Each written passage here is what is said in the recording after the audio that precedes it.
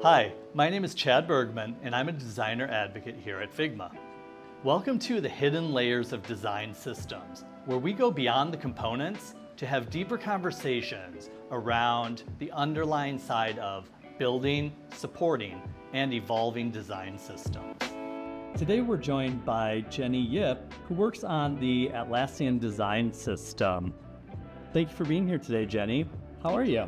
I'm good. How are you? Doing fantastic, thank you. So before we jump right in, I'm curious, could you share a little bit more about what it is that you do at Atlassian? Oh yeah, I've been at Atlassian as the lead designer for Atlassian Design System for the past 5 years. And so we've been actually reimagining Atlassian Design System, moving it from product to platform, setting a vision and strategy and making that come to life. Awesome. Well, and so much with doing vision and strategy, we think about that being those hidden layers of the design system, right? Where we want to go beyond the components and think about the governance side of things. And I know especially when you're playing out that vision side, there's a lot of thought that has to go into what do we want to do? What trade-offs should be made? What are guiding principles? I almost want to start by going backwards though. So when you first started at Atlassian, it was still the Atlassian Design Guidelines, and it was transitioning over to Atlassian Design System. Can you maybe share a little bit more about what led to the centralization of the design system with that shift? Yeah, so the design system is actually almost 13 years old now, and so it was an interesting shift from all the evolution of it because every single generation was different, and we didn't have a team until 2018 when it was the third generation. And so every year was like launching, and everything was coming in for governance. So not a lot of governance, everything just comes in. And so as you can imagine, as it grows and grows and grows, it bloats. And so really when I got there, I felt like you had to really understand the whole context and be like a historian for a little bit to understand how we got here. And then we really kind of set and went on our journey to kind of like, let's kind of establish what we think we should go as a team. So we started by building values and principles to kind of like align the team in the central direction. And then we kind of just started to work towards bringing all the different sources of truth together. So we actually had ADG, Atlassian Design Guidelines, as site, and then we had Atlas Kit, which is like the React component library, was another website. So we have two entities, really being driven by two different teams, design and eng. How do we bring them together, right? So there's a lot of culture building, kind of operation stuff behind the scenes to really bring that entity together. So one of the first projects I worked on was really redesigning the site and bringing it to that central source of truth, and we did a huge content migration. And then we basically were able, that was like our big key moment to say we are becoming a design system. So that was when we transitioned from Atlassian Design Guidelines to Atlassian Design System. And you said, in the beginning that everything is coming into it and figuring out what all goes into it. Multiple teams are doing different things, or maybe they're utilizing pieces of Atlas Kit on the development side. Maybe they're using some of the design resources. But thinking about bringing it together and really becoming that design system side of it, how has that helped with the growth and adoption of the system across all of Atlassian? So if you think about it, before we didn't really have strong boundaries. So once we start to decide, hey, we need to say this is in the system, this is not in the system, why not, then we can start to govern it a little bit more. And so for adoption, you're like really pushing, like figuring out who should adopt which parts and who should we move like the parts to different teams for ownership, for example, so everything becomes more clear, everyone has more accountability. And so, as we've cleaned things up, we've also kind of, that's why we call it reimagine. We kind of restructured everything and put everything back together.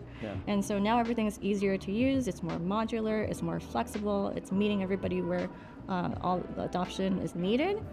So that's how it's kind of like been, like when you start to understand and build what they need, then they start to be like, hey, like, my maker productivity is increasing, getting better and faster. And so we've been slowly just kind of rebuilding the culture within Atlassian to really adopt ADS and like just understand why we are doing that, so everybody's kind of upskilling in design systems thinking, understanding how to build UI a little bit better and compose things together, and also build their own local systems. Awesome.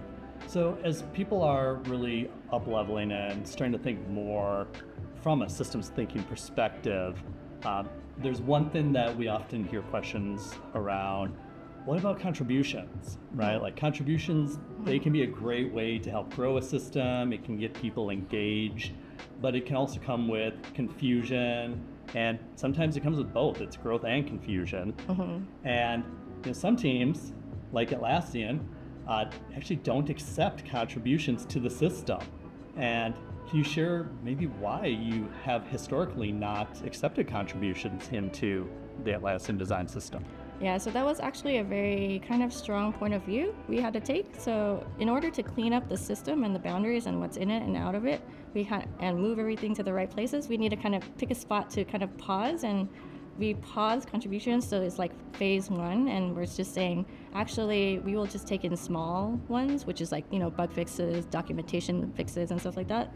But to shepherd a whole big contribution to the system, there's actually spends a lot more time and effort and money in the end to do that rather than attempting it from the systems team. So we kind of take a different approach now, where it's like contribution isn't really taken just like everything comes in. It's more like, let's figure out what's the right pattern to work on, and then let's actually leverage what's been happening around the org to bring all those different thoughts together, and then kind of do a whole audit again of like, this is what tables should look like, for example, now. Yeah. This is how we should evolve it, and these are the features. And over time, all the feature teams and local teams have been building all these instances of like table, for example, and now it's our team's job to kind of shepherd and kind of guide all those different features together to see what makes most sense for all, because we have 18 plus products, right? So we have to figure out what is the universal table component, for example. So it's like, now we're on that journey to like, let's really evolve that. And now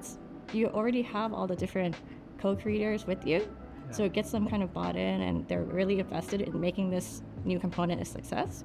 And so that's another way to kind of like bring in adoption, like more organically. And with adapting across all the different products, how would you recommend that design system teams stay in tune with consumers of the system?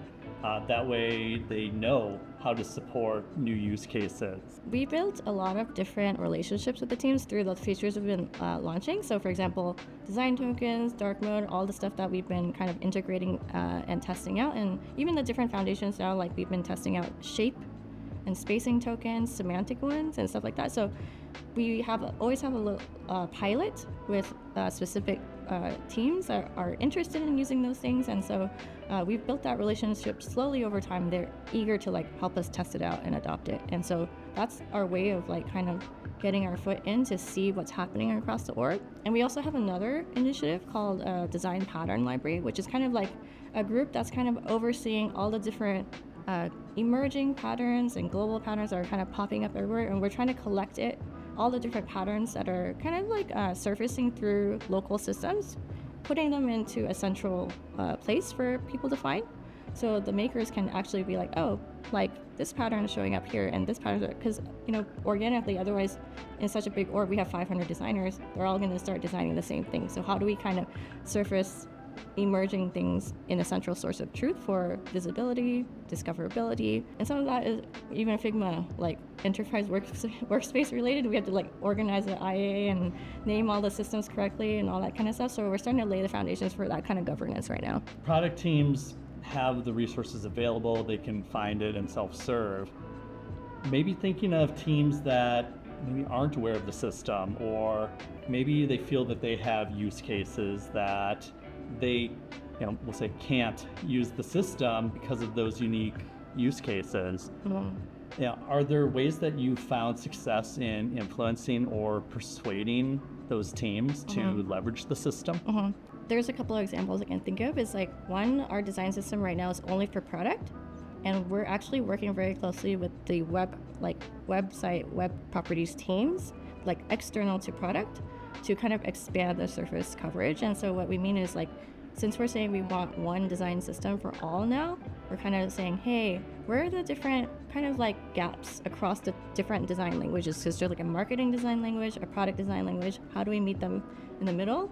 And like, we've identified convergence points, which is like in the foundations, where can we like expand some of the parts so we can give them that base to build upon, right? So for example, we also have acquisitions.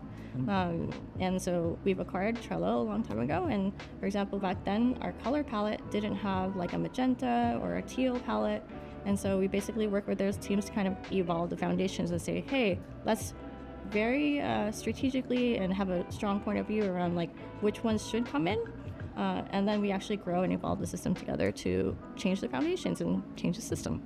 So a lot of it comes into the relationship side as the system grows.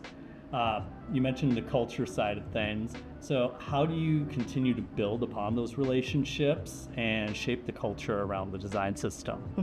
Well, it's interesting because when you're a design system team, your users and the people that you're piloting with are all internal to you. So it's great to try and cultivate cultures through like events that are like just not even like related to design system piloting things, but just like go in the office and like meet and stuff like that. But really like building relationships and just continuing to build that trust is like super important, because like we have systems teams is like we're working on things that are much slower to deliver, and then feature teams, product teams are working on things that are much faster to deliver. They need it for like a big event or like the conferences, stuff like that. So how do we balance the kind of needs and wants, and also like keep that trust between us, because everybody has different needs. And so we have to kind of think of ways to strategically roll out change together. So it's like there's a fast track, there's a slow track. Maybe the fast track is working a little bit faster. Maybe we implement rollout a little bit different, and then just take the learnings from there and then move it into the slow track to like integrate it into the bigger foundational system. Kind of our last question, just in general for folks who are finding themselves working on design systems and really building that community and the relationships there. Any one grand piece of advice that you would offer for folks? Maybe just take everything one thing at a time. It can get really overwhelming when you're just like, we got to build the system, we got to do all these things, we got to evolve everything. There's so many problems that like everybody's kind of working on the same things and all the different systems. And so the trick is really to just figure out what you need, what your team needs, and just build and start from there day by day. Awesome. Well, thank you so much, Jennie. It was great chatting with you today. Yeah, thank you so much too. All right.